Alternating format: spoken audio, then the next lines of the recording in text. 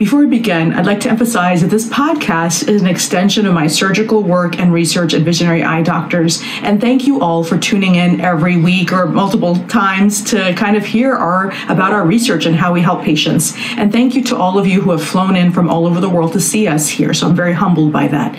So it is my hope and desire to keep this information free to all of you, especially to my dear patients. And in keeping with this mission, we are very thankful to our first sponsor for this podcast, Wizard Dry Eye Mask. Many of you have heard me talk about the Wizard before. I have loved this product for years. It looks like this. I have one right next to my bed. So does my husband. I used mine last night. And even, if I can't sleep, I'll use it. It's a wonderful product that you just plug in next to your bed or even at your computer. I've been known, if I start to develop a sty, to do the Wizard as I type and then switch, if I have warm, just like a warm compress. So it works wonderful for that. So thank you to the Wizard. If you mention our name, podcast, Visionary Eye Doctors, Dr. Cremers, they'll give you a 1-year guarantee. If anything happens to the product, just call them up and they'll replace it for you for free. So thank you to the Wizard research team for sponsoring this podcast. Enjoy.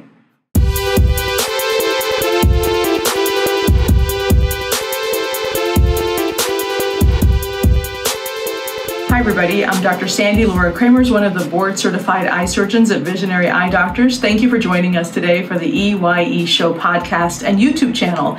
Thank you to all of you who have subscribed, have sent us questions, and of course visit us here in Rockville, Maryland at the Visionary Eye Doctor offices.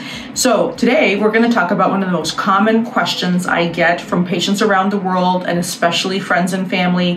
Why is my eyelid swollen? And I think many of us can get swollen eyelids from time to time, but I want to go through the top 7 causes or all the causes of swollen eyelids. So when I'm looking at a patient and there's swelling of the eyelid, as you should think about when you're looking at any swelling anywhere in the body, whether it's your joint, your face, your hands, your conjunctiva, you're thinking about inflammation. That's the number 1 category is inflammation. And why is that inflammation there? So today we're going to talk about the causes, the treatments, and prevention.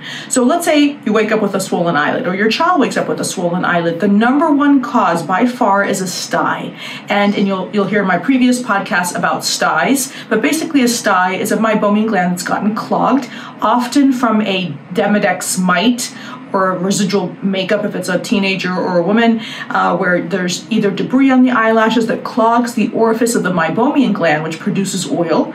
And when that happens, there's a kind of gets backed up and it forms a little ball. So if you have a swollen eyelid and you touch and you or the person says ouch, or there's a little tenderness, almost always it's a sty. The sty, if it's left untreated, turns into a scar tissue, which is called a chalazion. So a sty and chalazion are essentially the same thing, except for the time component. An acute swelling from a blocked meibomian gland is called a sty. If it's there for more than 3 to 4 weeks, we call it a chalazion because a scar tissue formation has occurred. So that's the number 1 cause. And within that category are things like blepharitis, which is this mites around the eyelashes, rosacea that increases your inflammation, things, of course, like the Demodex mite that I talked about. So that's the number 1 cause. The second cause is allergy. You wake up, there's some dust mites in the atmosphere around you when you're sleeping, or there's dust mites in your bed, or something is causing an allergy, or you didn't take off all your type of makeup, or something happened that you were exposed to an allergen and the eyelid swells, and that's the second cause. The third cause is, I would say, a virus or bacteria, so infectious category, but usually those patients have had a previous kind of either cough or sore throat or even a fever. There can be redness involved. Itching if it's a virus, generally no itching if it's a bacteria. There can be some kind of wiggle room in that kind of differentiation, but infection is that kind of third category, and we'll go through what you can do to prevent that and treat that. The 5th is a bug bite. So we're always looking for just a little kind of opening, a little bite, especially under the microscope slit lamp we have here. We'll look and see if there's a little bite. Often it's a spider, it can be a tick, of course, it can be a mosquito, and then people can be allergic to that bite and then have a swelling that's the inflammation. The 6th, 1, 2, 3, 4, 5th, the 5th is fluid retention. So either you had a lot of salt the night before. We don't recommend eating a lot of salt in general, but eating a pizza the night before, some people will wake up with swelling because when you lie down, the eyelid skin is the thinnest skin of your entire body and face, really. So there's fluid that will kind of pool, especially in your eyelid if you've had a lot of salt. So trying to avoid that. Or you could have fluid retention from a thyroid eye disease picture, or there's something going on with your immune system. So whenever we see that, we're thinking of other categories of autoimmune issues like lupus, Sjogren's, anything that could increase inflammation from an immune component. And then the next category would be like a foreign body. Either you had an eyelash stuck on your eyelid, or I've had a patient that had a metal foreign body for a little bit more than a week, and the eyelid started to get swollen because they didn't see it until he came in and we looked under the microscope. So foreign body, we'll sometimes flip the lid if there's no pain. When you touch, let's say there's no sty, but it is swollen, I'll flip the lid to make sure there's no foreign body. Even deep in the fornix, we'll double check that. And the last one is a tumor, and that's very rare, of course, but we're always looking and thinking what else could be a risk to the patient's sight and life, and so we're looking for any type of tumor, which is rare. So how do we treat these? So the most common way to prevent kind of a swollen eyelid is to keep the eyelids clean, warm water, washing. You'll hear my other videos talk about cleaning the eyelids either with diluted baby shampoo, very diluted tea tree oil, Optase wipes, Avanova, Acusyn, hypochlorous acid. There's so many products over the counter now to keep these mites that we all get on our eyelashes. It's just like bacteria in your mouth. You're going to brush one moment, they'll be back within an hour. Same thing with these mites. For many people, these mites can cause a swollen eyelid, and they're called Demodex, and they can cause a sty. So trying to keep the eyelids really clean, blinking, trying to take breaks at the screen keeps the oil pumping, so there's less of a risk that the oil will get backed up and cause a sty. And so check out my sty podcast and video on that, because it'll go through what to do. Same thing with the chalazion. Try to avoid that initial inflammation and sty to begin with.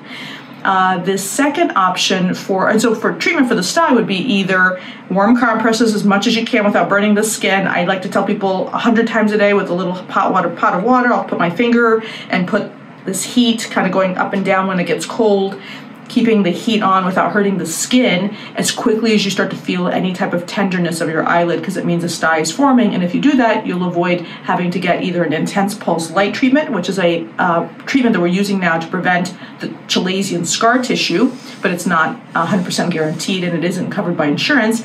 And the third option is excision, where we actually slice open the gland, take out that gland. It is a surgery, it is uncomfortable, and so we try to avoid that.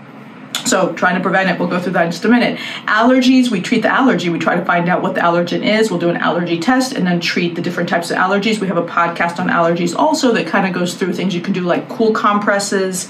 The cold is always for inflammation, so coolness. People sometimes put a spoon in the refrigerator or freezer for a few minutes and then put it right on their eye to kind of decrease the swelling of the eyelid, try to decrease the bags that people can sometimes get from swelling underneath the eye as well. That will help with allergens. And then we'll have sometimes people sleep with either something called moisture chamber goggles or some type of kind of covering to just protect their eyes from the allergens they might be exposed to when they're sleeping, and then have a HEPA filter next to their head in their bed, because that helps as well. So know what your allergies are, and allergy season especially can come quickly, and the first symptom can be a swollen eyelid or swollen conjunctiva.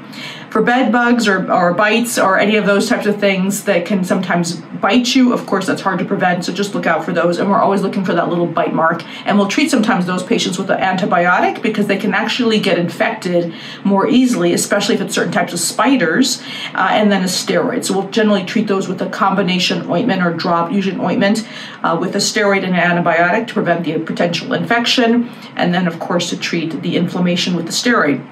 Some patients with any of swelling, if it starts to get worse, it's actually from a bacterial virus or even a bug bite that gets infected. It can actually start to spread and cause a preseptal cellulitis, in which case we have to actually give an antibiotic by mouth and sometimes even oral steroids, which is rare, but can happen.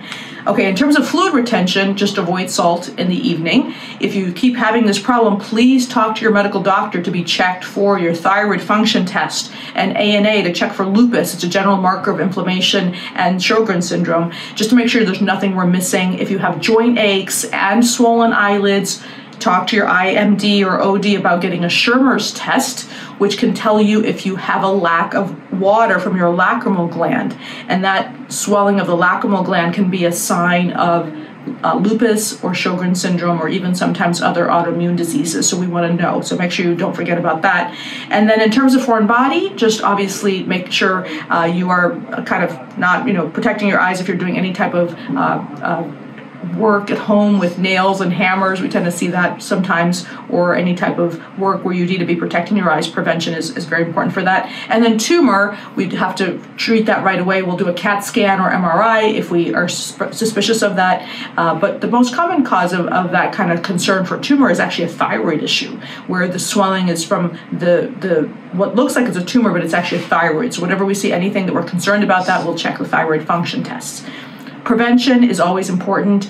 Being very careful about what you eat, trying to decrease your inflammatory foods. We've talked about this in previous podcasts. Decreasing your gluten, sugar, dairy in that order is helpful to prevent inflammation. There's now more and more data coming out every day on this.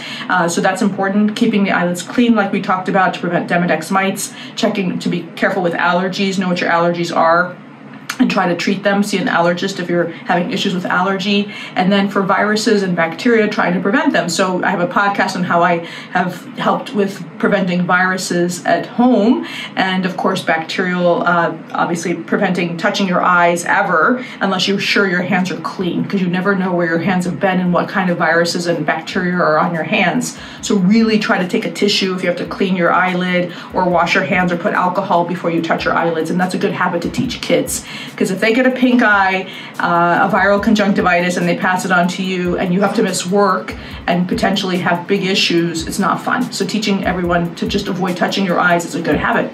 That's it. I hope you guys enjoyed this podcast. Please continue to subscribe. That really does help us. Please send us good feedback if this has been helpful for you. That really does help me personally as well. Thank you for joining us. Have a great day.